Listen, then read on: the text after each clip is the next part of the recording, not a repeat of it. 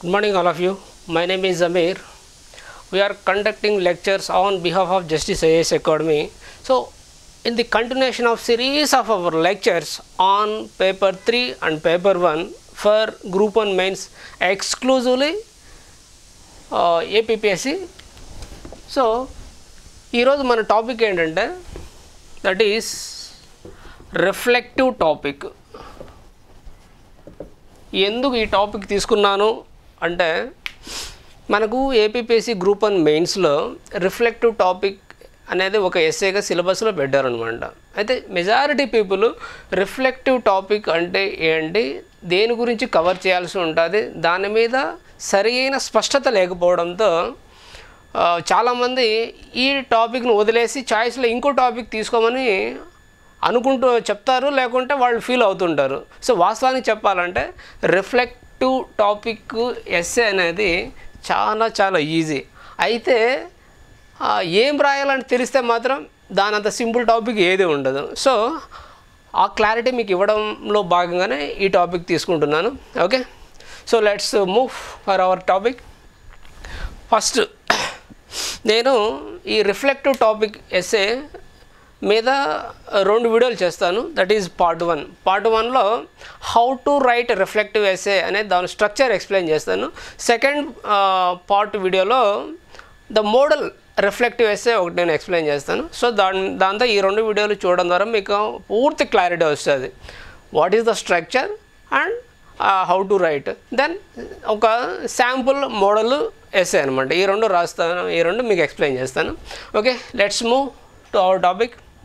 Okay, అసలు first reflective topic SA అనేది APPSC వాళ్ళు ఎందుకు సిలబస్లో పెట్టారనేది ఒక కాజు, లేకుంటే దాని ఇంటెన్షన్ తెలుసుకుంటే మనకు సగం దాని ఉద్దేశం తర్వాత పర్పస్ అర్థమైపోతుంది. ఏంటో చూద్దాం ఒకసారి. First, except reflective essays remaining అన్నీ కూడా మీ నాలెడ్జ్ని టెస్ట్ చేస్తాయి. ఓకే, ఇంటర్నేషనల్ ఇష్యూస్ మీద, తర్వాత స్టేట్ ఇష్యూ మీద, ఎన్విరాన్మెంటల్, పొలిటికల్, ఎకనామికల్, ఇట్లన్నీ కూడా మీ నాలెడ్జ్ని టెస్ట్ చేస్తే ఈ రిఫ్లెక్టివ్ అనేది మాత్రం దట్ ఈస్ అబౌట్ యూ, అంటే నీ మీద ఫోకస్ చేస్తుంది. అంటే నువ్వు ఎవరు, ఓకే, నీ ఆలోచన తీరు ఎలాంటిది, తర్వాత నీలో నెగిటివ్ థాట్స్ ఎక్కువ ఉన్నాయా, పాజిటివ్ ఉందా, లేకుంటే ఆశావాదం దృక్పథం ఉందా, తర్వాత మంచి మానవతా విలువలు అనేటివి నీ మనసులో ఒక ఉన్నాయా లేవా, ఇవన్నీ తెలుసుకోవడానికి ఈ రిఫ్లెక్టివ్ ఎస్సే పెట్టారనమాట. అంటే this is about who you are. Okay, నిన్ను నువ్వు ఎలా అంచనా వేసుకుంటున్నావు, ఓకే, నీ ఆలోచన తీరేంటి, అవన్నీ ఏపీపీఎస్సీ ఫైండ్ అవుట్ చేయడానికి ఇది పెట్టారనమాట. అంటే కంప్లీట్గా రిమైనింగ్ ఎస్ఏస్తో పోలిస్తే ఇది డిఫరెన్స్ ఏంటంటే అవన్నీ నీ నాలెడ్జ్ని టెస్ట్ చేస్తా, ఇది మాత్రం నీ గురించి తెలుసుకోవాలనుకుంటుంది ఏపీపీఎస్సీ. నువ్వు ఎలాంటి వ్యక్తి ఈ పోస్టుకు నువ్వు సూటబుల్లా కాదా అనేది కూడా ఈ ఎస్ఏ బయటపడిపోతుంది. ఎలా నీలో ఉన్న ఆలోచనలని బయట రప్పిస్తాడు, దట్ ఈస్ ఒక ఈవెంట్ ఒకటి ఇస్తాడు అనమాట. ఏదైనా ఒక సంఘటన ఇస్తాడు, లేదంటే ఒక ఇష్యూ ఇస్తాడు. ఆ ఇష్యూ మీద నీ స్పందన ఏంటో చెప్పాలన్నమాట. ఓకే, ఆ స్పందన ఎలా ఉంటుంది ఏంటి నేను డీటెయిల్డ్గా చెప్తాను. ఓకే, సో ఫస్ట్ మీకు పర్పస్ అయితే అర్థమైంది అనుకుంటా, ఇది ఎందుకు ఎస్ఏ పెట్టారు, దే ఉద్దేశంతో పెట్టారు అనేది. ఓకే, ఇప్పుడు సరే మన గురించి ఏం తెలుసుకోవాలనుకుంటున్నాడు ఏంటి, తర్వాత ఈ రిఫ్లెక్ట్ అనేది కొంచెం డీటెయిల్గా చెప్తాను. ఫస్ట్ ఏంటంటే రిఫ్లెక్షన్ అనేది తెలుగులో ప్రతిబింబం అని మీనింగ్ వస్తుంది, కానీ ఒరిజినల్గా దాని మీనింగ్ ఏంటంటే ఒక ఆలోచన, లేదంటే ఒక విషయం మీద దృష్టి పెట్టి, ఓకే, ఆ విషయం ద్వారా మనం ఏం నేర్చుకుంటున్నాము. దట్ ఈజ్ రిఫ్లెక్టివ్ అనేది ఒక లెర్నింగ్ ప్రాసెస్ అనమాట. ఇది వే ఆఫ్ లెర్నింగ్ ప్రాసెస్. అంటే ఎట్లా మనం లెర్నింగ్ ప్రాసెస్ అంటే ఇప్పుడు ఎకనామిక్ థియరీస్ కానీ, పొలిటికల్ థియరీస్ కానీ మనం ఎలా నేర్చుకుంటున్నాము అనేది కాదు ఇక్కడ. ఓకే, అంటే ఒక మనిషి యొక్క పాస్ట్, ఓకే, మనిషి యొక్క గత జీవితంలో జరిగిన కొన్ని సంఘటనలు,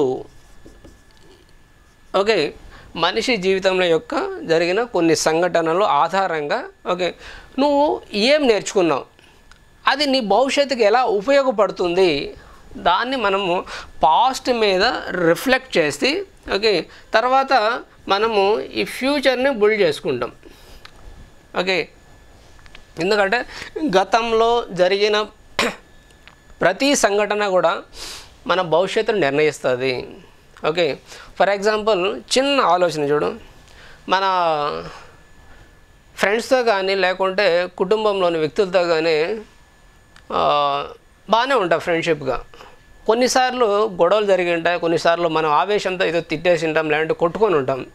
ఓకే, తర్వాత నెక్స్ట్ ఫ్యూచర్లో మళ్ళీ ఇంకోసారి గొడవలు రావడానికి చాలా తక్కువ అవకాశం ఉంటుంది. ఎందుకు? సో ఆల్రెడీ గతంలో మీరు కోపంగా ఉండడం వల్ల కొన్ని అనుకోని చెడు పరిణామాలు ఎదురై ఉంటాయి. కాబట్టి భవిష్యత్తులో ఫ్యూచర్ని భవిష్యత్తులో మళ్ళీ అటువంటి చెడు పరిణామాలు ఎదురు కాకుండా జాగ్రత్త పడతాం. అంటే గతంలో జరిగిన పాజిటివ్ ఈవెంట్స్ని బేస్ చేసుకొని భవిష్యత్తును నిర్ణయించుకుంటాం. గతంలో మనం కోపంగా బిహేవ్ చేసేవాళ్ళం, ఇప్పుడు చేయట్లేదు. ఎందుకు? కోపంగా బిహేవ్ చేయడం వల్ల చెడు పరిణామాలు ఎదురయ్యాయి, అందుకని ఇప్పుడు చేయమన్నమాట. అంటే గతంలో జరిగిన బ్యాడ్ ఈవెంట్స్ మీ భవిష్యత్తుని బిల్డ్ చేస్తుంది. తర్వాత వేగం, స్పీడ్తో కారు కానీ బైక్ కానీ మనం డ్రైవ్ చేసి ఉంటాం. ఎప్పుడో ఒకసారి ఏదైనా ఫ్రెండ్స్తో కలిసి లేకుంటే సంథింగ్ యాక్సిడెంట్ జరిగి ఉంటుంది. ఓకే, తర్వాత భవిష్యత్తులో ఎప్పుడు కూడా ఈ స్పీడ్ అనేది వెళ్ళం. ఎందుకు? రీజన్ ఈజ్ గతంలో వేగంగా వెళ్ళడం వల్ల ఒక చెడు పరిణామం ఎదురైంది, కాబట్టి స్పీడ్గా వెళ్ళకూడదు. ఇట్లా గతంలో జరిగిన ప్రతి సంఘటన భవిష్యత్తును నిర్ణయిస్తుంది. ఆలోచనను కానీ నీ యాక్షన్ను, నీ ప్రవర్తన కానీ డిసైడ్ చేస్తుంది. సో అందుకనే గతంలో ఇట్లా చాలా చెప్పుకోవచ్చు. జీవితంలో జరిగిన ఫెయిల్యూర్స్, ఎగ్జామ్లో ఫెయిల్ అయిపోయింటాం. ఓకే, తర్వాత మళ్ళీ నెక్స్ట్ మనం పాస్ అవుతాం. ఎందుకు? గతంలో జరిగిన పొరపాట్లను మనం సరిదిద్దుకొని మళ్ళీ బాగు చేసుకుంటాం. జీవితంలో ప్రతి సంఘటన అంతే అనమాట. ఓకే, ఇట్లా మనలో ఉన్న ఆశావాద దృక్పథాన్ని, తర్వాత ఒక మంచి క్వాలిటీస్ ఎలా మనం బిల్డ్ చేసుకుంటాం, ఇట్లా పాస్ట్ ఈవెంట్స్ మీద మనం ఫోకస్ చేసి ఓకే భవిష్యత్తుని ఎలా నిర్ణయించుకుంటామో దాన్నే మనం రిఫ్లెక్ట్, అంటే భవిష్యత్తులో జరిగే ప్రతి యాక్షన్ మీద, ప్రతి నిర్ణయం మీద గత అనుభవాల ఒక రిఫ్లెక్ట్ అవుతూ ఉంటాయి ఆటోమేటిక్గా.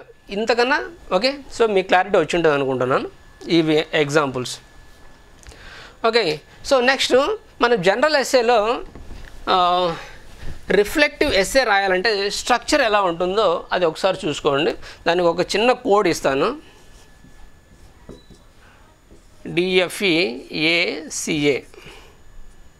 ఓకే, ఈ కోడ్ బేస్ చేసుకొని మీరు జనరల్ ఎస్సే రాయాల్సి ఉంటుంది. ఓకే, దీనికన్నా ముందు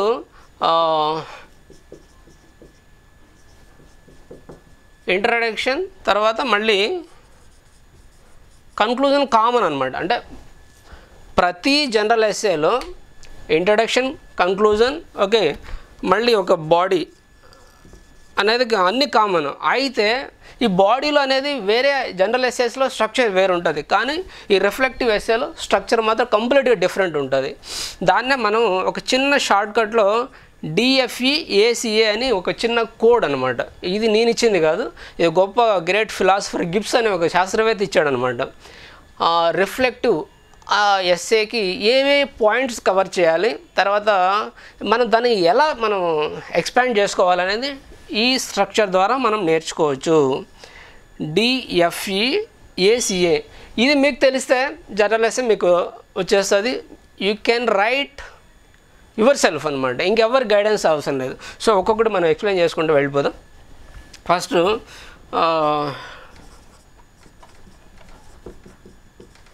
డిస్క్రిప్షన్ అనమాట.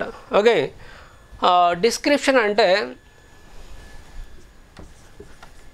ఏదైనా ఒక సంఘటన గురించి మనం రాయడం అనమాట. ఓకే, ఇప్పుడు దీనికే మనం చాలా ఎగ్జాంపుల్స్ ఉన్నాయనుకో. ఫర్ ఎగ్జాంపుల్, నీ జీవితంలో జరిగిన లేకుంటే నీ జీవితాన్ని మలుపు తిప్పిన ఒక సంఘటన ఆధారంగా అది ఒక సంఘటనను బేస్ చేసుకొని నీ అనుభవాలు రాయమని చెప్తాడు, లేదంటే చెప్పమంటాడు అనమాట.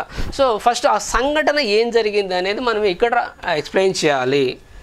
జనరల్ ఎస్ఏలో ఇంట్రడక్షన్ రాసిన తర్వాత బాడీలో ఏమేం పార్ట్ కవర్ చేయాలనేది చెప్తున్నాను. డిస్క్రిప్షన్లో అంటే నీ జీవితాన్ని మలుపు తిప్పిన ఒక సంఘటన, ఆ సంఘటన గురించి రాయండి. మీరు ఏదైనా కావచ్చు.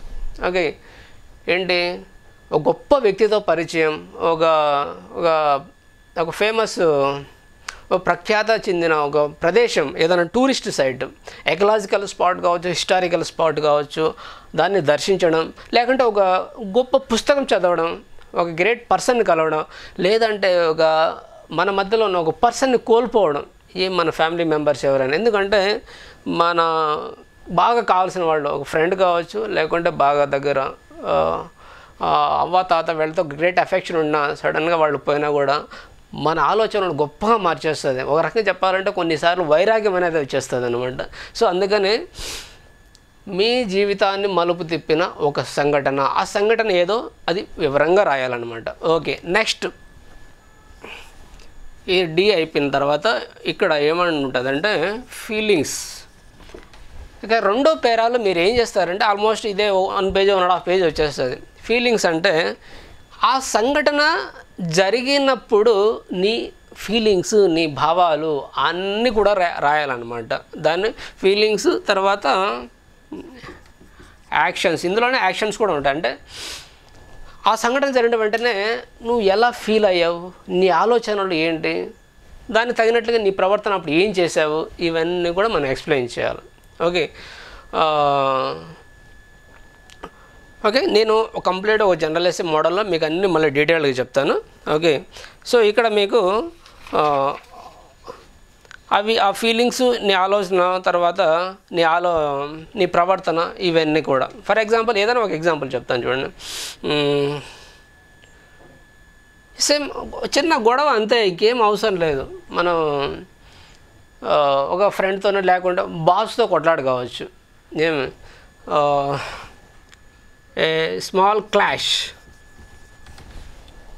బాస్తో గొడవ జరిగితే ఏం జరుగుతుందో మీకు తెలిసే ఉంటుంది అనమాట. మేము ఉద్యోగమే ఇవ్వడచ్చు. సో కాబట్టి ఎందుకు ఆ తర్వాత ఆ బాస్తో గొడవ జరిగినప్పుడు నీ ఫీలింగ్స్ ఏంటి, ఏదో హీట్ ఆర్గ్యుమెంట్ జరుగుతుంది, తర్వాత ఏదో కొంచెం గిల్టీగా ఫీల్ అవ్వడం, ఇలాంటివన్నీ కూడా ఈ ఈవెంట్ సందర్భంగా నీ ఆలోచనలు, నీ ప్రవర్తన అంతా కూడా రాయాలన్నమాట. బాస్ మీద చేయి చేసుకోవడం, తర్వాత మళ్ళీ గిల్టీగా ఫీల్ అవ్వడం, ఇవన్నీ కూడా మనము ఆ ఫీలింగ్స్ కింద మనం చేస్తాం. ఆ సంఘటన జరిగినప్పుడు నువ్వు ఎలా ప్రవర్తించావు. ఓకేనా. ఇక థర్డ్ ఎవాల్యుయేషన్ అంటారనమాట.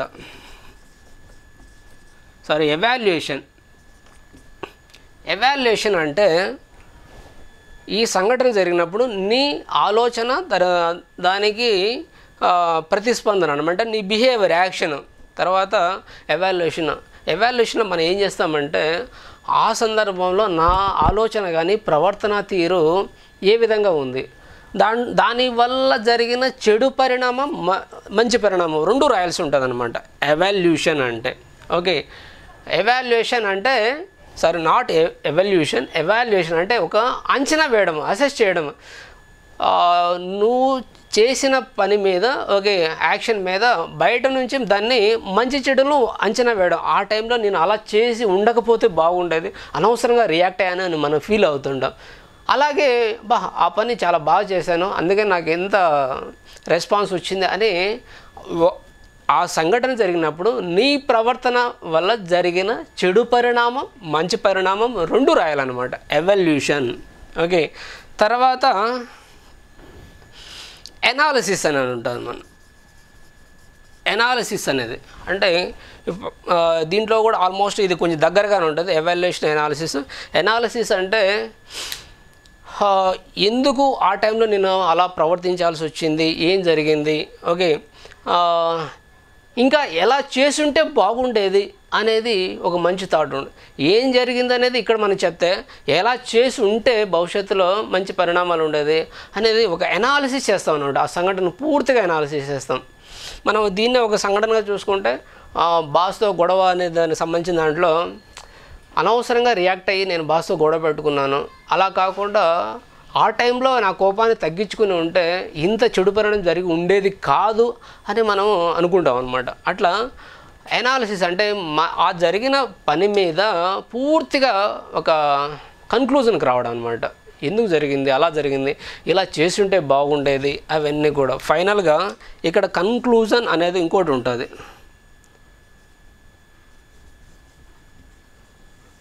కన్క్లూజన్ అనేది చాలా చాలా ఇంపార్టెంట్ అనమాట. ఆ ఎస్సేలో హైలైట్ టాపిక్ ఏంటంటే కన్క్లూజన్. కన్క్లూజన్ అంటే మెసేజ్. ఆ ఘటన నిన్ను ఏ విధంగా మార్చింది, ఆ ఘటన ద్వారా నువ్వు ఏం నేర్చుకున్నావు, జీవిత పాఠాలు ఏం తెలుసుకున్నావు, అక్కడ మనం రాయాల్సి ఉంటుంది అనమాట. ఏంటి ఇక్కడే బాస్ గొడవతో గురించి అంతే. ఇక భవిష్యత్తులో ఎప్పుడు కూడా ఎవరితోనూ గొడవ పడకూడదు, కామ్గానే ఉండాలి, అత్యవసరమైతే కామ్గా సైడ్ అయిపోవాలి తప్ప అనవసరం గొడవ పెట్టుకోకూడదు. ఇక ఇట్లా మనం కొన్ని చాలా పరిణామాలు ఉంటాయన్నమాట. సో కన్క్లూజన్లో ఫైనల్గా what you have learned message from your experiences. నీ అనుభవాల ద్వారా నువ్వు ఏం నేర్చుకున్నావు. ఈ సంఘటనల ద్వారా మనము ఫ్రెండ్స్తో గొడవ కావచ్చు, తల్లిదండ్రులతో కోపంలో మనం కొట్లాడి వెళ్ళిపోయింటాం, లేకుంటే ఎగ్జామ్లో ఫెయిల్ అయిపోయింటాం, తర్వాత ఇలాంటివన్నీ జీవితంలో కొన్ని అనేక సంఘటనలు జరుగుతాయి. ఆ సంఘటనల ద్వారా నువ్వు ఏం నేర్చుకున్నావు ఫైనల్గా. ఎందుకంటే ఆ మెసేజ్ లేకపోతే చేసిన తప్పులే మళ్ళీ మళ్ళీ చేస్తూ ఉంటాము, భవిష్యత్తును మనం గొప్పగా తీర్చిదిద్దుకోలేమన్నమాట. ఓకే, సో అట్లా మెసేజ్, ఆ సంఘటన ద్వారా నువ్వేం నేర్చుకున్నావు, ఆ మెసేజ్ నేర్చుకుంటేనే భవిష్యత్తు నువ్వు మళ్ళీ ఆ తప్పులు చేయకుండా ఉంటావు. సో ఇది ఒక లెర్నింగ్ ప్రాసెస్ లైఫ్ అన్నమాట. ఫైనల్గా యాక్షన్ ప్లాన్ అని ఉంటుంది అన్నమాట.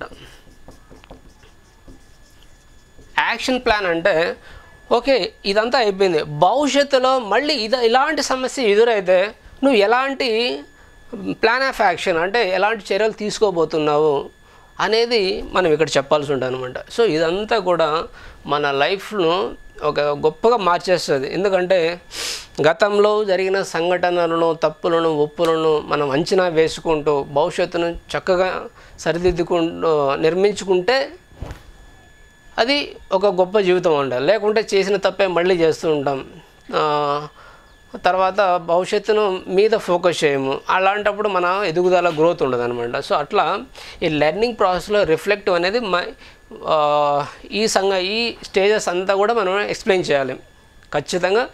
రిఫ్లెక్టివ్ ఎస్సేలో మనకు మేజర్ టాపిక్స్ కవర్ చేయాలంటే సంఘటన, ఓకే, ఆ సంఘటన జరిగినప్పుడు నీ ఆలోచనలు, ఫీలింగ్స్, భావాలు, నీ ప్రవర్తన, తర్వాత ఎవాల్యుయేషన్, దాన్ని అంచనా వేయడం, ఎందుకు అలా జరిగింది, నేను ఏం చేశాను, అలా జరిగి ఉండకపోతే ఇంకో విధంగా చేస్తుంటే బాగుండేది అనాలిసిస్, తర్వాత కంక్లూజన్లో ఈ సంఘటన ద్వారా నేను గొప్ప మెసేజ్ నేర్చుకున్నాను, తర్వాత భవిష్యత్తులో మళ్ళీ ఇలాంటి పని చెయ్యను, ఓకే, తర్వాత ఏదైనా ఇంకా మంచి పనులు అయితే ఇంకా చేయొచ్చు అని ఫీలింగ్ కూడా ఏదైనా చెప్పుకోవచ్చు. ఫైనల్గా యాక్షన్ ప్లాన్, ఇలాంటి సంఘటన మళ్ళీ పునరావృతం అయితే నా ఆలోచన తీరు ఎలా ఉంటుంది, తర్వాత ప్రవర్తన ఎలా ఉంటుంది అనేది మనం ముందుగానే ఒక యాక్షన్ ప్లాన్ భవిష్యత్తుకు తయారు చేసుకుంటాం అనమాట.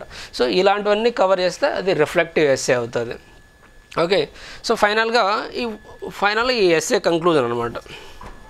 ఈ కంక్లూజన్లో మనం ఈ ఎస్సే ద్వారా నువ్వు ఏం చెప్పాలనుకుంటున్నావు ఆల్రెడీ చెప్పేసావు కాబట్టి ఫైనల్గా ఇవన్నీ కవర్ చేస్తూ కంక్లూజన్ ఇచ్చేస్తే సరిపోతుంది అనమాట. ఇది రిఫ్లెక్టివ్ ఎస్సే, కంప్లీట్గా నీ గురించి నువ్వు చెప్పుకోవడమే.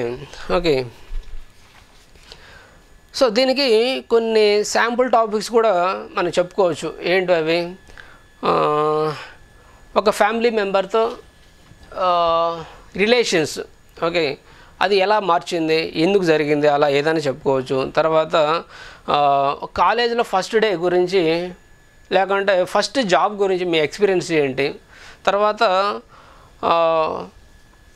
ఒక వెకేషన్ గురించి కూడా మనం రాసుకోవచ్చు. ఎందుకంటే మనం ఏదైనా ఒక ప్రదేశం సందర్శిస్తాము, తర్వాత అది చాలా నేర్పిస్తుంది మనకు కొత్త కొత్త పాటలు, తర్వాత ఏదైనా ఒక ట్రైనింగ్ కానీ, తర్వాత